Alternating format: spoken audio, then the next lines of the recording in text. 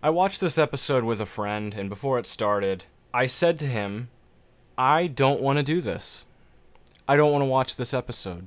Since episode 3 kind of killed the lore for me and I just kind of gave up on the show, I've started to just kind of have fun making fun of how absolutely ridiculously idiotic the show has become. But I just couldn't enjoy myself when I was watching this. Watching this episode is akin to watching somebody kick a puppy. It's just not enjoyable. I don't want to do it. But I did, and I'm glad it's over. So the episode starts off with Tyrion and Jon walking through the ruins of King's Landing. Jon comes across Grey Worm, who's executing some stray Lannister soldiers. And Jon tries to stop him, and for some reason these soldiers aren't begging like normal fucking people would. I mean, I would. Of course, if I was in this show, maybe I'd be begging to die. Get this fucking shit over with. So why does everything look so fake while Tyrion's walking through the ruins of the Red Keep? Did the fucking visual artists, did they just give up? I would. And it looked like basically the entire Red Keep collapsed. Certainly the entire, like, the crypts or the basement of the Red Keep was all collapsed. But, you know, now there's just some piles of fucking rubble and Tyrion's able to just go and find Cersei and Jaime's corpses. Because that's a thing that's likely. So how did Grey Worm make it here before Jon? Wasn't Jon going to find Dany before Grey Worm finished executing those soldiers?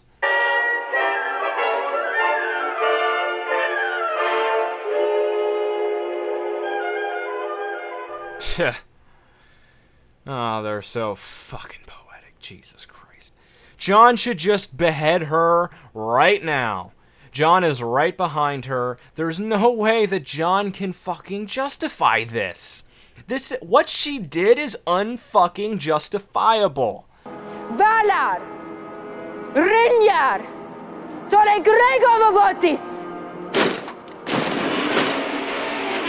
Grevi in Noma Pregelat! For you to take that break the wheel speech and trample all over it, fuck you, D&D. Fuck you. Rappa tolvio vio non diraderat. Tolvio pregelat. This is a cartoon. I'm watching a cartoon. Daenerys is a Disney villain. Look at the way she's dressed, for Pete's sake. So Tyrion resigns his hand to the queen, and Daenerys, as any good mad queen would do, arrests him. I chose my fate. The people of King's Landing did not. I can't justify what happened. Yeah, no fucking shit, Jon. She liberated the people of Slavers Bay. She liberated the people of King's Landing. But she did liberate the people of Slavers Bay. She actually liberated them, rather than fucking commit genocide and slaughter them all. What the fuck? My father was an evil man. My sister was an evil woman. Pile up all the bodies of all the people they ever killed. There still won't be half as many as our beautiful queen slaughtered in a single day. Cersei left her no choice. The moment... She had no choice. Fuck you! There is no justifying this. Jon wouldn't... At this point, seeing what Jon saw, Jon was on the fucking ground. He saw that the bells were ringing. The Lannisters had... King's Landing had surrendered. He saw what happened, and she slaughtered everyone for no fucking reason other than for the sake of it. So Jon wouldn't have two qualms about killing her right where she stood at this point. He doesn't need to have a conversation with Tyrion to convince him otherwise. When she murdered the slavers of Astapor, I'm sure no one but the slavers complained. After all, they were evil men. Oh yeah, Daenerys is so evil. Because she's killed some evil people. Well, guess what? Every fucking character in this show has killed some evil people. That doesn't mean they commit fucking genocide. Daenerys, in fact, was one of the better ones. She actually liberated a shitload of fucking slaves. She actually stayed in Meereen to rule when she didn't need to. For the good of those ex-slaves. Fuck! I love her too. Not as successfully as you. Who wrote this dialogue? Oh, wait. Now, Drogon chilling there, covered in snow, doesn't really make any sense, but that CGI is A fucking plus. Jon's in harder denial than the fanbase was in Season 7. At this point, he's basically begging Daenerys not to go apeshit and destroy all of the other 7 kingdoms. And Essos, for that matter. What the fuck is this conversation? No, God! No, God, please, no! No! No! Oh, thank God. Why is she bleeding from her nose? This murder is kind of out of character for Jon. I mean, if Jon was going to kill her, Jon would flat out tell her he was going to kill her and tell her the reasons why before he killed her. And it's not like he didn't have the opportunity to do so. There's no reason to fucking bring her in like this and fucking stab her in the heart clandestinely. Fuck that shit. Also, apparently Dany has gone completely mad. Not a shred of common sense left in her, otherwise she'd execute Jon Snow rather than embracing him here. Wasn't the Mad King paranoid? Why isn't she surrounded by guards or something? She's just alone, ready to be stabbed. Oh, what a satisfying death. Most satisfying in the show. Good job, writers. So, Drogon spits some flame and melts the Iron Throne. So Drogon's the hero of the show? Fuck yes! I've always been on the Dragons team. So then, Drogon pieces out, and that's it. We never see him again. Where is he going? Why is he taking Daenerys' corpse? Why didn't he kill Jon? The world may never know. What is happening? What? Who the fuck is this guy?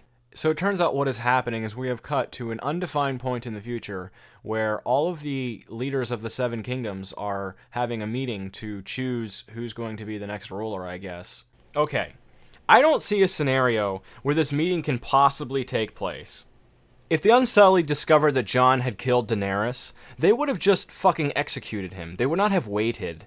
Especially Grey Worm. I mean, he is dedicated to Daenerys no matter what. So they would have fucking executed him. So there's no chance that, you know, the northern armies would have time to surround King's Landing. There's no way. They would have just killed Jon a long time ago, and they would have killed Tyrion a long time ago. But the fucking writers want Jon and Tyrion to live, so fuck. Don't even get me started on why the hell these characters are here. Okay, fine. Prince of Dorne? Yeah, that's a kingdom. Queen of the Iron Islands? Yeah, that's a kingdom. I guess this guy is from the Westerlands? I don't know who the guy beside Gendry is. Is he from the Reach? I don't know. Gendry, okay, as stupid as it was to make him Lord of the Stormlands, he's Lord of the Stormlands, that's a kingdom. Why the fuck is Davos here? Is he representing Jon? Then why are Sansa and Bran and all them there? Why the fuck is Brienne here? It doesn't look like she's representing Sansa, and Tarth isn't a fucking kingdom. So what the fuck? The Vale guys are here, Robb and Aaron's here, fine, fine. Who's the guy sitting beside Sam, and why is Sam here? I get that he's a Tarly, and he's a powerful house, but these aren't all of the houses. There's like hundreds of houses. So who the fuck are these people? I think the writers legitimately have no clue about the world of their story. They couldn't even get Gendry's bastard name right. I wonder if Sansa has discussed with Brienne how Brienne betrayed her by letting Jaime leave Winterfell. Didn't she swear an oath to protect Sansa's interests? Well, it's not in Sansa's interest to have Jaime fucking Lannister leave Winterfell. And she just let him go, so... Maybe the decision about what's best for everyone should be left to... well, everyone. I'm going to fucking kill myself. Please, don't fucking democracy this shit. Oh, thank God. So then they move on to the serious business, you know, the choosing of the new king, and Tyrion gives a speech. There's nothing in the world more powerful than a good story. And who has a better story than Bran the Broken? What? Bran! It's fucking Bran! Of all the possible choices, it's fucking Bran! But... why? Why would you choose Bran? What? There comes a time in all forms of media consumption where you are so utterly bewildered by an event taking place that you just skip it because you can't find any words. And then they take a vote on it, and everybody just says aye. Most of these fucking people don't know who he is! Why do they support him? What is going on? He's like 15 in show terms. Why does Bran act like all of a sudden he wants this? So, remember when Tyrion was concerned about the line of succession? They're just going to have, quote-unquote, elections every time the ruler dies? Yeah, that sounds like it'll work out perfectly and totally won't result in wars every single time the ruler dies, because there's no line of fucking succession. What is happening? Everyone just says aye. And then Grey Worm just tacitly agrees, oh, I guess Bran is the king now. What is happening? Grey Worm doesn't care about Westerosi politics. He doesn't care about any of these fucking people. He was dedicated to Daenerys and only Daenerys. Why is he fine with this? So Sansa demands of Bran independence for the North, and of course he just agrees on the spot. But wait, wasn't Yara insisting on being independent before too? And why wouldn't the Dornish prince push for independence? And holy shit, do they do dirty by Jon Snow. After all the fucking shit he's been through, they just send him back to the fucking wall! The bastards killed him! The Night's Watch killed him! And his watch had finally ended, and they're like, well, sorry man, after everything you've done, after the countless times you saved all these fucking people, you're going back, 'cause fuck you. You will father no children, fuck you, Jon. How long a time period has passed at this point? I see a whole lot of buildings that didn't seem to be there before, and there seems to be a whole lot of activity in the city again. What the fuck? Like, King's Landing is principally made out of stone. It would take a lot of fucking time to rebuild King's Landing. But it seems like it's mostly back now. Oh, that Barristan Selmy page should be blank. How fucking long did it take for them to clean all this shit up? Everything looks fine. King's Landing's practically back to normal. Where did they find the fucking masons to do it? Daenerys killed them all! Okay, how is Sam a Grand Maester? Doesn't that take like 20 years or something? What the fuck is going on? What's this? A song of ice and fire. Fuck you. This is not a song of ice and fire. This is fucking Dumb and Dumber had sex and created this baby called Game of Thrones Season 8 that they actually aborted at 6 months. And now there's just fucking remains of the baby on the fucking table, and Planned Parenthood's gonna sell off their parts pretty soon. Oh yeah, Podrick is totally good enough for the Kingsguard. I mean, he received like a few months of training from Brienne, and now he's like fucking A+ swordmaster fucking on the Kingsguard. Awesome! I thought episode 5 was fanfiction. Good God, this shit. Holy fucking shit. This plays out, this whole meeting plays out like a fucking parody. This is like an advertisement for Cheerios that they just brought in all the actors to do. What the fuck is going on? What the fuck is this? So the Unsullied are given lands to settle on, and Grey Worm goes back to Noth. But what about the Dothraki? I guess they're just raping and pillaging random villages at this point. So Jon gets sent back to the Wall. He has a nice little touching goodbye with Sansa and Arya. It's fine. It's fine. And with Bran, it's fine. Arya's going off to west of Westeros. Fine. I don't, in principle, have any problems with this. But they've just murdered her fucking character at this point, and she does nothing. Why is she in King's Landing at all? She doesn't do anything. But anyway, Jon gets sent back to the Wall. Why do they even have a wall at this point? Why do they even have Night's Watch at this point? They made peace with the Wildlings, and didn't Jon give the Wildlings the gift? You know, like farmable land? Why would they want to go back to frozen fucking tundra? Are there any actual Night's Watch members left? I don't see any. I only see Wildlings. Is Jon leading them now? That was quick. Jon's the new fucking Lord Commander again. Are they just going north? Like, why are the Wildlings going back north? And oh my god, did he not deserve this reunion with Ghost? Dude, you did him so fucking dirty!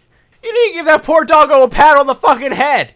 After everything Ghost has done for you, and you just come back? Oh, Jesus Christ. Fuck you, Jon. Fuck you. So the Wildlings are going north for no fucking reason. And that's the end. That's how that's how this episode ends. That's how the season ends. That's the finale of this episode. That's the finale of the season. And that's the series fucking finale, folks. Are you fucking kidding me? They just go back north. Okay? I guess this is to symbolize humans retaking back the land they lost or something?